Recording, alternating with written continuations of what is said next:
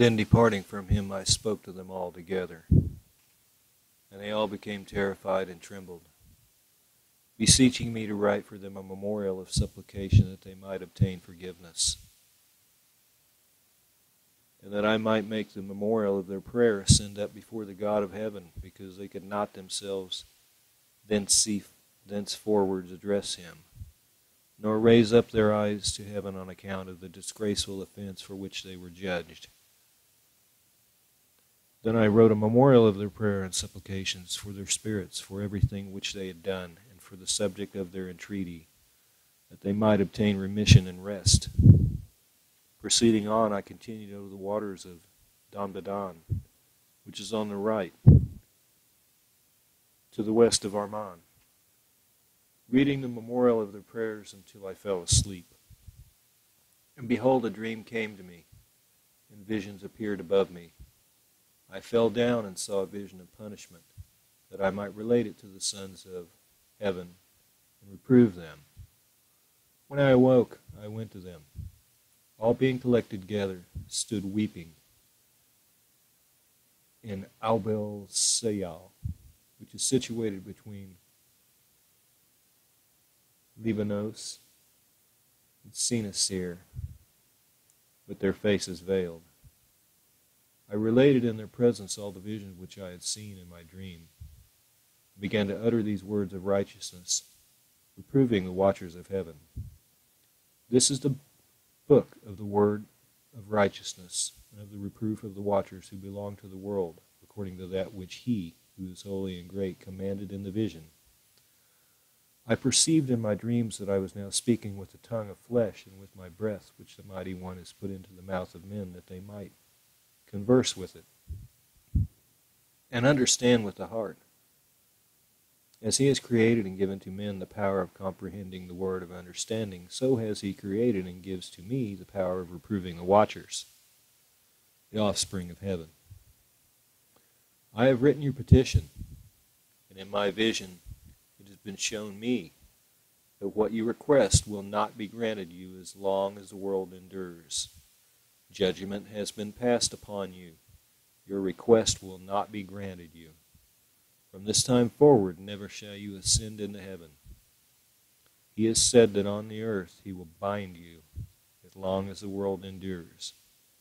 But before these things you should behold the destruction of your beloved sons. You shall not possess them, but they shall fall before you by the sword. Neither shall you entreat for them, nor for yourselves, but you shall weep and supplicate in silence. The words of the book which I wrote. A vision thus appeared to me. Behold, in that vision clouds and a mist invited me. Agitated stars and flashes of lightning impelled and pressed me forwards, while winds in the vision assisted my flight, accelerating my progress. They elevated me aloft to heaven.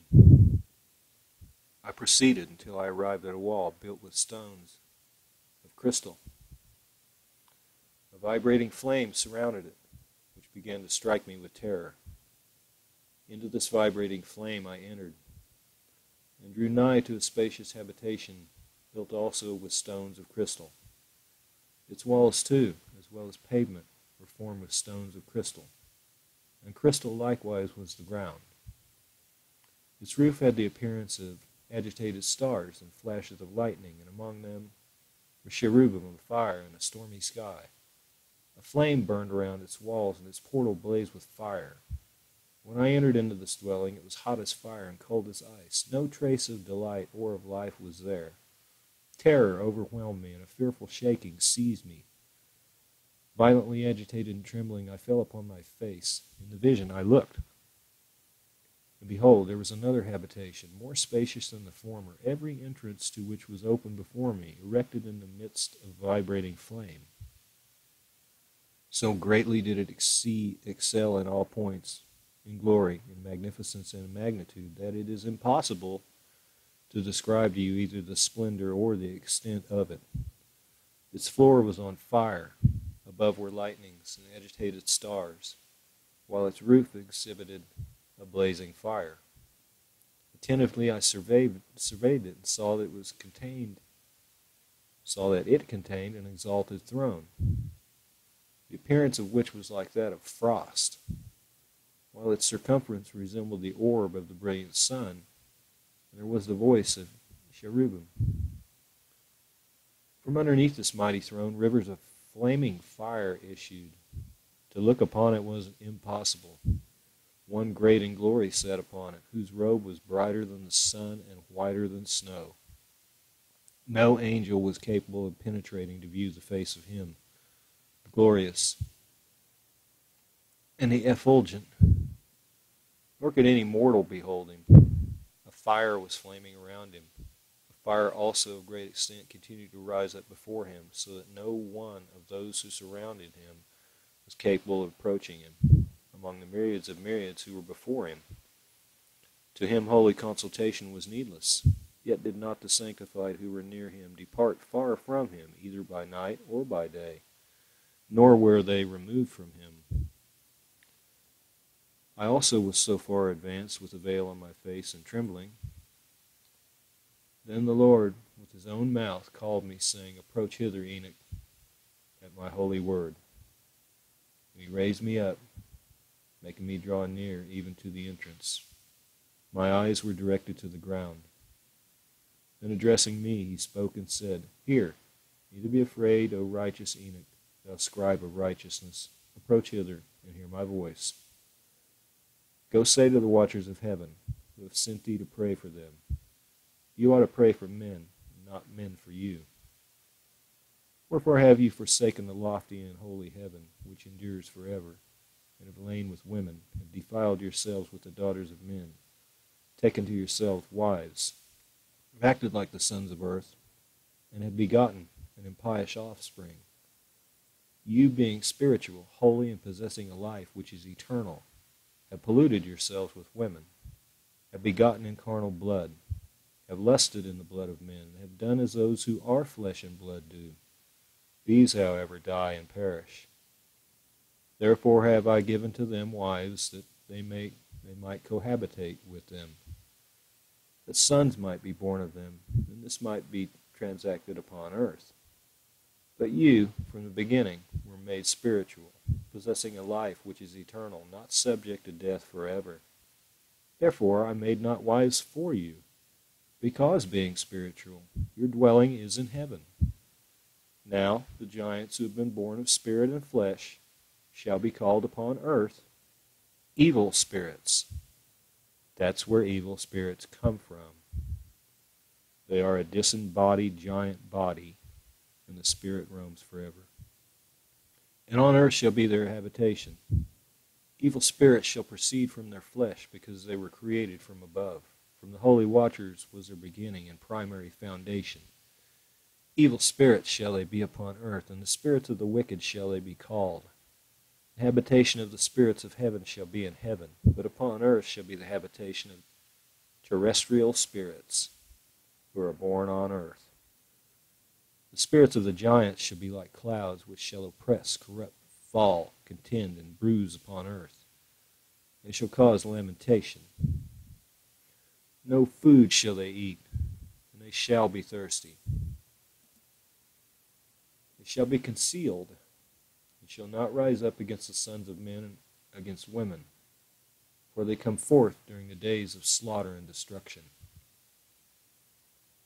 And as to the death of the giants, wheresoever their spirits depart from their bodies, let their flesh, that which is perishable, be without judgment.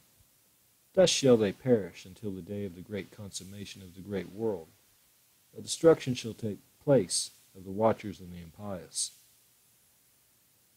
And now the watchers who have sent thee to pray for them, who is in the beginning, were in heaven. Say, in heaven have you been. Secret things, however, have not been manifested to you. Yet have you known a reprobated mystery. In this you have related to women in the hardness of your heart, and by that mystery have women and mankind multiplied evils upon the earth. Say to them, never, therefore, shall you obtain peace. They raised me up into a certain place, for there was the appearance of a burning fire. And when they pleased, they assumed the likeness of men. It carried me to a lofty spot, to a mountain, the top of which reached to heaven. And I beheld the receptacles of light and of thunder and at the extremities of the place where it was deepest. There was a bow of fire, and arrows in their quiver, and a sword of fire, and every species of lightning. And they elevated me to a babbling stream. Bobbling stream? And to a fire in the west, which received all the setting of the sun.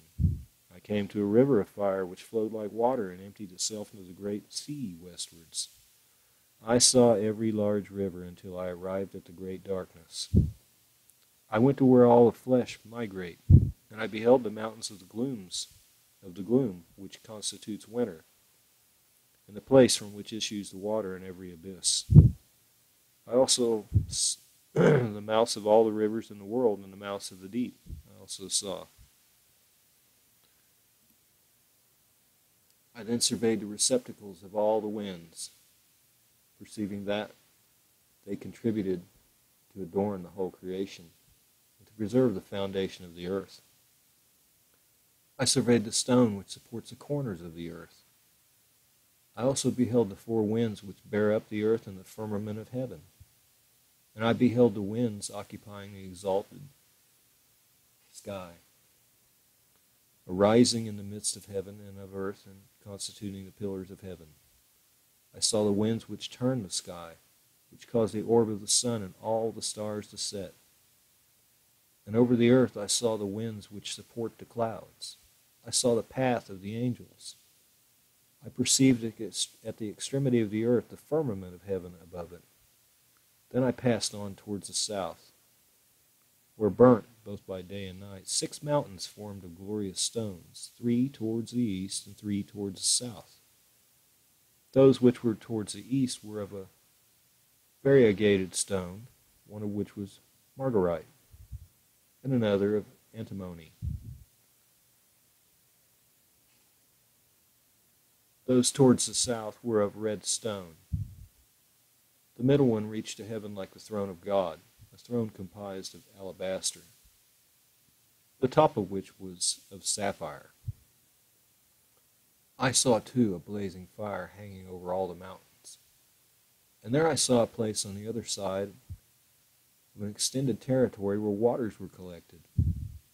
I likewise beheld terrestrial fountains, deep in the fiery column of heaven. And in the column of heaven I beheld fires which ascended without number, but neither on high nor into the deep. Over these fountains I perceived a place which had neither the firmament of heaven above it, nor the solid ground underneath of it. Neither was there water above it, nor anything on wing, but the spot was desolate. And there I beheld 7 stars, like great blazing mountains, and like spirits entreating me. Then the angel said, "This place, until the consummation of heaven and earth, will be the prison of the stars and the host of heaven." Now you remember, this is an angel saying it's a prison of the stars. So, you know, these guys, these bad angels, are being imprisoned. Now I want you to think about what is being said here. The stars which roll over the fire are those which transgressed the commandment of God before their time arrived, for they came not in their proper season. Therefore was he offended with them, and bound them until the period of the consummation of their crimes in the secret year.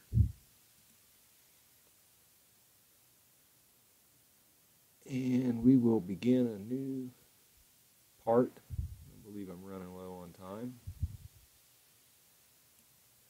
I'll have this up, and I'll be right back.